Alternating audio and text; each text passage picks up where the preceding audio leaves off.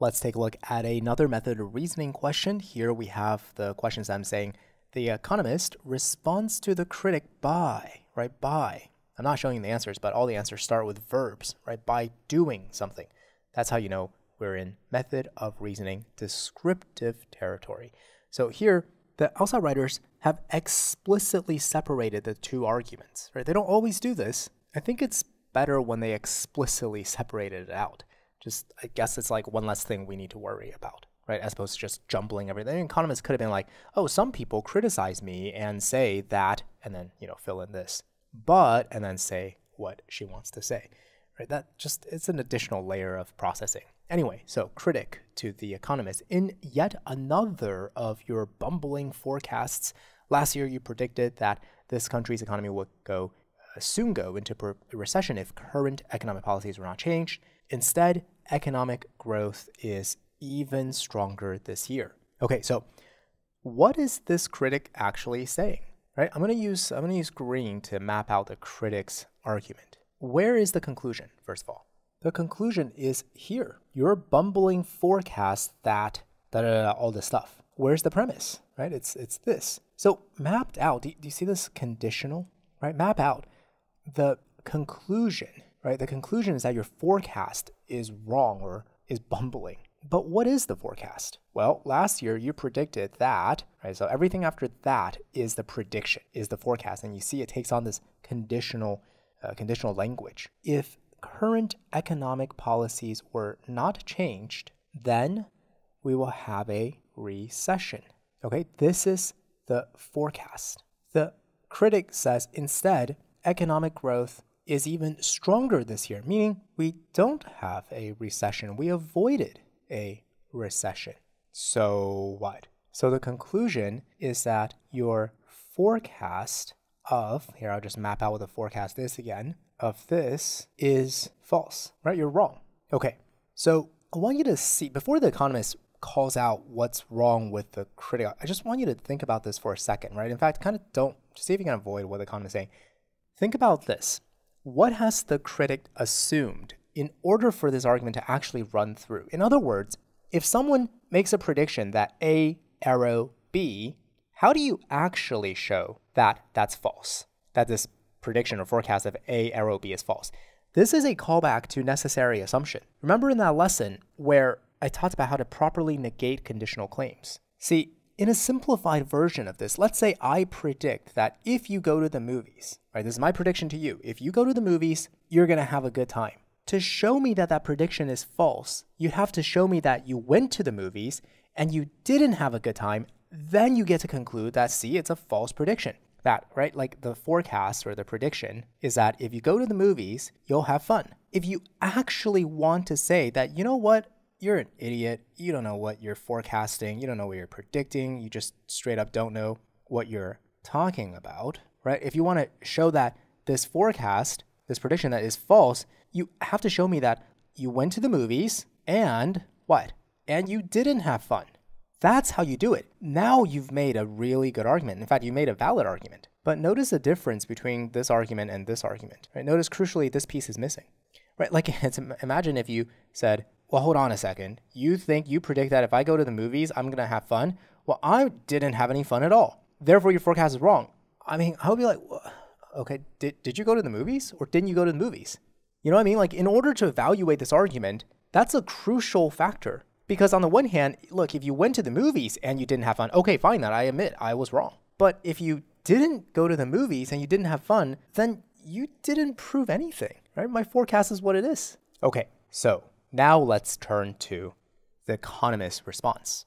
She says, there's nothing at all bumbling about my warning, right? So she says, no, it's not false, right? I'll just omit this. The forecast is not false, right? There's nothing bumbling about my warning. That's her conclusion. Indeed, it convinced the country's leaders to change economic policies, which is what prevented a recession, right? So what is her premise? She's saying, because I gave the forecast, it convinced leaders to precisely change economic policies, right? They changed it. My forecast is that if you don't change, we're going to hit a recession. The leader said, okay, we believe you. We changed it. And are you surprised now that there was no recession? I mean, it's not a necessity, right? Some of you might be thinking, hold on a second, just because you failed this efficient doesn't mean you, right? No, there's nothing here about this being, she's not saying, oh, we changed the policies and therefore we 100% necessarily would have avoided a recession. No, she's not saying that. She's just saying, look, we changed policies and in fact, it did prevent a recession. So you see, there's nothing false about my forecast. Okay, I think you probably have a decent handle on the argument. I wanted to show you question 16 because I want to show you how, and you've seen this before in other questions, but I want to show you how the LSAT writers are able to toggle up the difficulty in the answer choices, even if you have a decent understanding of the stimulus. Let's look at answer choice A, indicating that the state of affairs on which the economist's prediction was conditioned did not obtain. So when this answer choice first hits you, I'm wondering if it even made any contact, meaning like, did it just slide right past you? Because it's very abstract. This language is very abstract. The state of affairs on which the economist's prediction was conditioned did not obtain. First of all, without figuring out the referential part, just figure out the grammar part. Where is the subject? Okay, so just drop this, right? This is just indicating that, meaning the economist is doing something, right? That's the descriptive, like I'm going to describe what you're doing, right? So of course, the economist indicates something, sure, right? But like it's crucially important what the something is for us to do the descriptive accuracy evaluation, right? So I'm saying for the rest of this, do the grammar analysis. Where's the noun? Where's the verb predicate? Here's the noun. State of affairs on which the economist's prediction was conditioned, that kind of state of affairs. Here's the verb, did not obtain. So we're saying some state of affairs did not obtain. What state of affairs? State of affairs on which the economist's prediction was conditioned. What was the economist's prediction? That, right, you look at the forecast, that there will be a recession. Was this prediction of a recession, was it conditioned on some state of affairs? Well, the answer is yes. This prediction of a recession was precisely conditioned on the state of affairs of not changing economic policies. Did that obtain or did that not obtain? Meaning, did we not change economic policies or did we change economic policies? We changed economic policies. So this state of affairs, you see, it did not obtain, right? It did not obtain. These two are different. Is that how the economist responds? By indicating that the state of affairs on which the prediction was conditioned, look, that state of affairs did not obtain. That's exactly right. Okay, so now I think we did a lot of stuff here, right? We did first grammar analysis to try to just figure out what the sentence was even saying. And then we weren't even done. We had to take all this abstract general language and map it onto the specifics of what they're actually talking about in the stimulus. That's why I say these questions are difficult. Even though reading through this, you might have a good understanding of what's going on, the LSAT writers have a way of describing what's going on in super abstract and removed language. And they do it in a way that, well, is intentionally hiding the fact that A is the right answer. Let's look at B, which says distinguishing between a prediction that has not yet turned out to be correct and one that has turned out to be incorrect. So here we're saying the economist is distinguishing between some X and some Y, right? Distinguishing between an X and a Y. What's the X? What's the Y? Well, the X is a prediction, modified grammar, right? Again, grammar, a prediction that has not yet turned out to be correct. That's the X prediction. We're distinguishing that X prediction from one referential phrase prediction, right? From a prediction modified that has turned out to be incorrect. So B is saying, the economist responds by saying, hold on, critic, you got to make this distinction. On the one hand, we have a prediction whose correctness we don't know yet, right? Because it hasn't yet turned out to be correct. We're still waiting to see the results. That's one kind of prediction.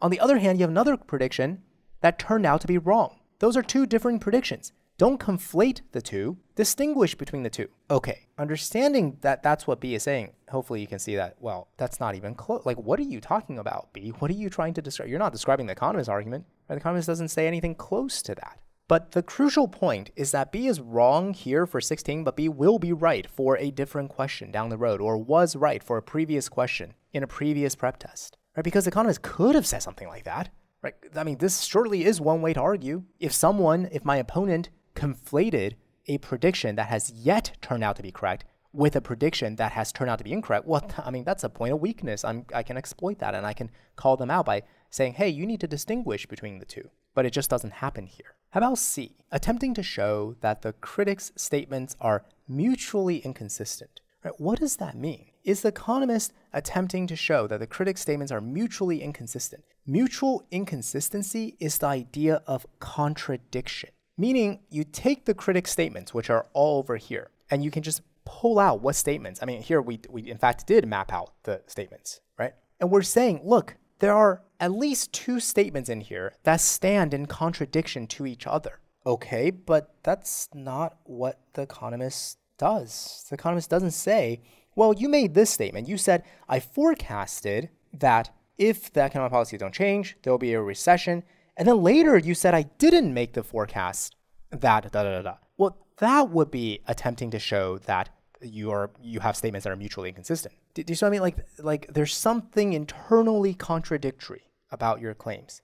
But that's not it. That's not how the economist responds. So C isn't right either. But again, bear in mind, a response to critics of you made mutually inconsistent or internally self-contradictory claims is an effective response. You will see this as the right answer choice in some future or previous LR question. D says offering a particular counterexample to a general claim asserted by the critic. See, here it's almost like the roles are reversed. It's like the critic is the one that's stating some general claim, and the economist is like, hold on, I'm not so sure about your general claim.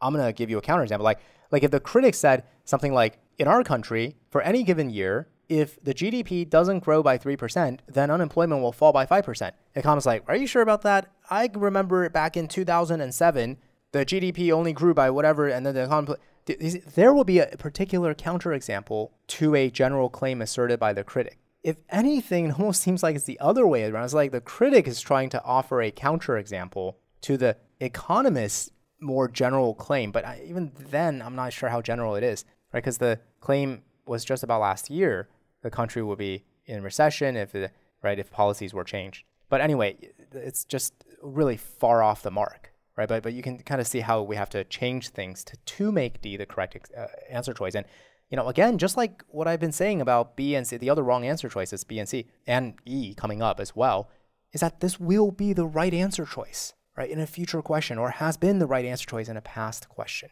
And lastly, answer choice E, offering evidence against one of the critic's factual premises.